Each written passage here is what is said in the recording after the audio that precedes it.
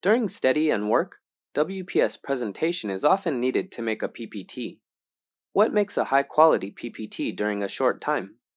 In today's tutorials, we will learn a few quick tips commonly used in creating slideshows and thus improving efficiency. Create a new slide.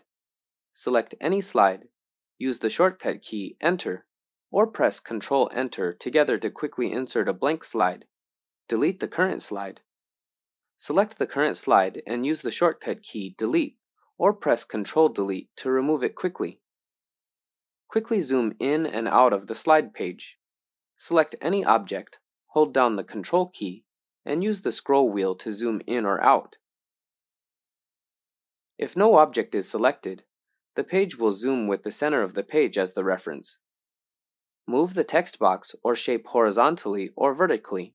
When moving the elements of the slide, if you want them to move horizontally or vertically, you can select the text box or shape, hold down the Shift key, and drag the elements with the mouse. Zoom in and out text or shape centrally. Select the text box or shape, hold down the Ctrl-Shift key, then pull the corner of the text box or shape to zoom in or out centrally. Quickly copy and paste text or shape. Press Ctrl-C, then select and drag the text box or shape. Then you can copy and paste them. Similarly, press Ctrl-Shift-C together. Then you can drag to copy and paste text or shape horizontally or vertically. Group multiple objects. When we want to copy or move multiple objects together, we can set them as a group to make them a whole. Hold down the Control key to select the objects in turn.